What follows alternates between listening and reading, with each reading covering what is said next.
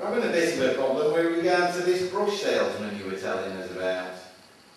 Oh? No, we spoke to some of your neighbours. No one seems to have seen him but you. Don't understand it. Perhaps they were out when he called. All of them? Well, it's possible. And we spoke to the local domestic appliance firms. None of them have had a salesman working in your area.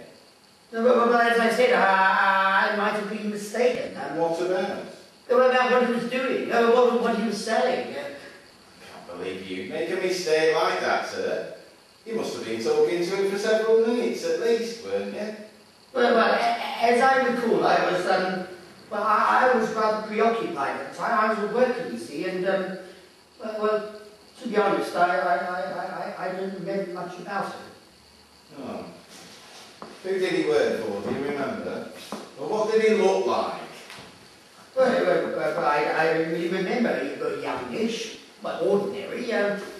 But to be fair, I don't really remember.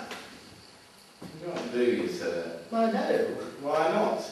Well, he was only a travelling salesman after all. Even so, all that talk about burglars and suspicious characters, well, I made sure I knew what he looked like. Well, perhaps that's because you're a policeman. Could be. No, it's all rather beside the point. I mean, surely it's the burglar he should be looking for. Well, supposing he wasn't a brush salesman, supposing he was somehow involved in a burglary. Well, what makes you think that? Might even be the burglar.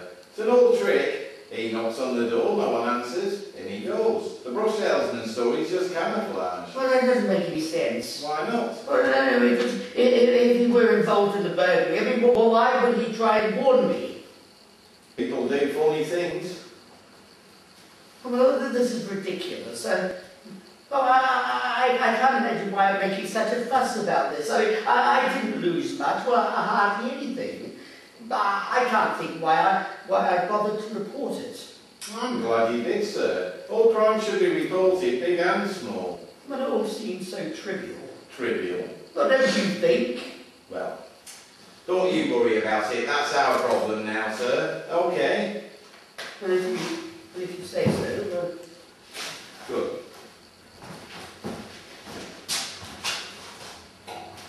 And if you remember anything, no matter how trivial it may seem, I'd be grateful if you could let me know. You won't be leaving Manchester, will you, sir? But how do you mean? Well, just in case I need to talk to you. No. Well, I will be in London for a couple of days next week. When? Well, Tuesday and Wednesday. I'm doing a broadcast. Oh, really? Well, a chat, a discussion, you know. Oh, what about? Well, machines. Well, can machines think? But is it possible to build a machine that that can think for itself?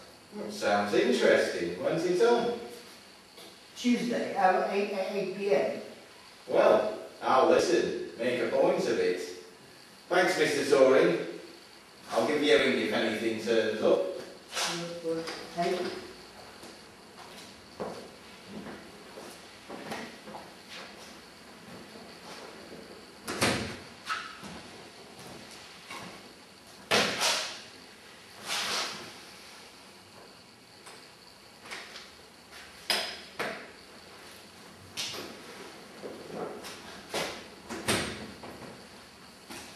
So, what do you think? Bit of a joke, really. Him doing a broadcast with a stammer like that. About the burglary.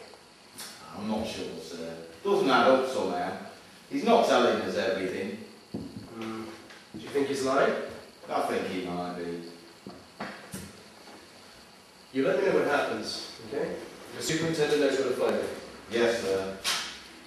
And handle this carefully, Ross. Carefully and discreetly. There are certain anxieties.